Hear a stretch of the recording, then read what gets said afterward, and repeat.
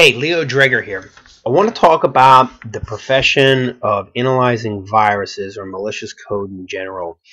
If you could write all of this stuff out by hand, I would consider you a programmer. If you use a tool like DelME's batch virus maker, I would consider you a script kiddie, because what this tool does, it just generates code for you. It's just that simple. So we're going to click on a bunch of buttons, generate a virus, analyze the virus, and then discuss some best practices. So stick with me. All right.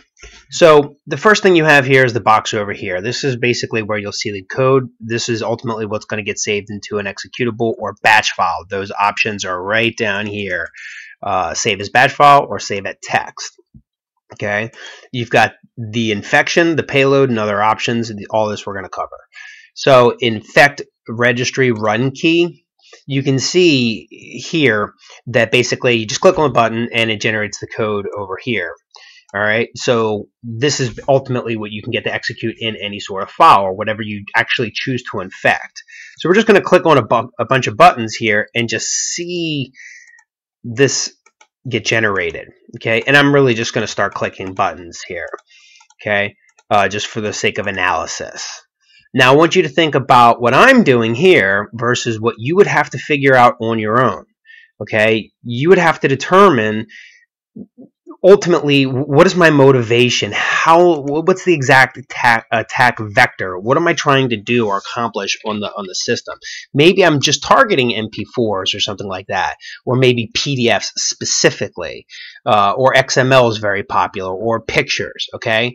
So you have to ultimately find this needle in a stack of needles. These are the clues that I would leave you in your analysis. Okay, so think of it that way.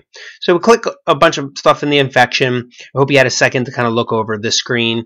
Let's go over to payload. Okay, echo off, swap mouse buttons. Okay, again, I'm just going to start clicking and we'll analyze this later on as soon as it's all generated. And this would be considered a pretty nasty virus, considering the crash the computer, delete the My Documents, delete my music, delete my pictures, delete the XML, the PNG, all files, hide send net spam, spam the printers, swap the mouse buttons, delete Notepad, Calculator, Access, Explorer, Excel, Paint, Word, Outlook, Safari. Okay. And the other options, clear the screen, self-destruct, hide the command window, cancel that. Don't want to click that button. Disable the admin, disable the mouse. Okay. We're going to compare all of the code in the window up on the upper left in a second. I just want to get you the idea here. Now, in the grand scheme of things, this virus that I'm about to create ultimately would get detected in a heartbeat by nearly every antivirus vendor out there. Okay, so now I've selected just about every option in this program and give you a little highlight. So it's the virus name, the author, if you want it to be it. So we're just going to do test and test, and then save as batch file and save as text. So we're going to save it as a text, and we're going to save it right here to the desktop. Okay, now you just edit it with your favorite editing program, whatever it is, and you get to actually see it. So here is the script kiddie equivalent. Right now we know all of this code is generated. Okay, you can basically see. So here's your swap mouse buttons. Here's the change user password, and actually what the password is. Echo a bunch of random stuff here. Okay, most of this is VB script. Here's the spam the printer. You could change this if you wanted to. You don't have to spam. You can just change it to all. Like, for example, in the classic movies, this is where it says, you've been hacked. Okay. But now you know how they did that, right? Now the net send messages, the net generating traffic, that's just using networking commands of the operating system. Remove active blue screen of death, basically trying to delete everything in the drivers until it finds a driver that crashes the kernel, and boom, there you go. Here's all the deleting the he actually is setting the hidden attributes. This is interesting. So hide music, video, and pictures, right? They actually do this with the attrib command because they're basically just setting the value of the actual file or folder just to hidden. And so they're just changing attributes instead of, I would have just deleted them. All the other, delete all the exe, delete star.exe, and send all of the output to the file list.exe. So it's leaving cookies of itself. Okay, that would be important for you in the analysis. Okay, because if you found that file le list.exe, that basically tells you exactly kind of how to undo it or how to try to undo it.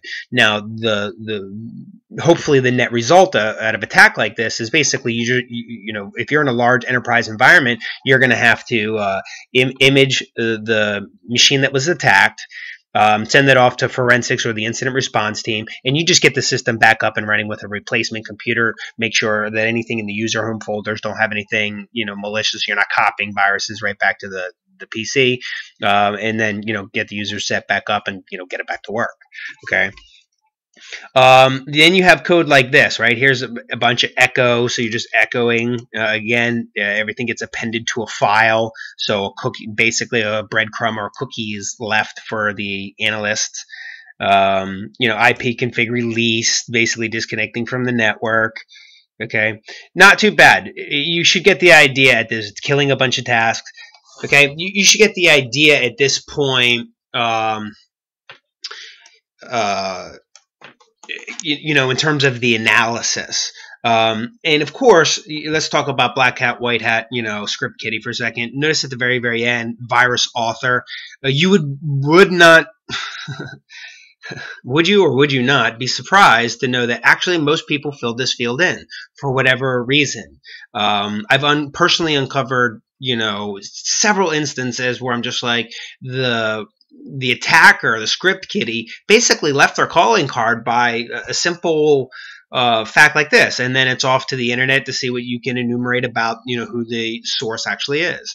Okay, so that's it in the grand scheme of things for analyzing viruses, particularly with a batch program, basically for batch files or text files. But it's enough to get you the basis and the foundation of how to take apart the profession of analyzing malware, right? Always looking at the offense versus the defense. So a couple more videos coming up here. You're going to want to look at these in terms of a set, just because you're going to get the idea. I'm leading you down the path of basically what it takes to make it or break it in the field of malware analysis. So stay tuned. I'll see you in the next video. My name's Leo Drager. I'm sure you're connected by now, and thank you for Facebook, LinkedIn, YouTube, and Twitter.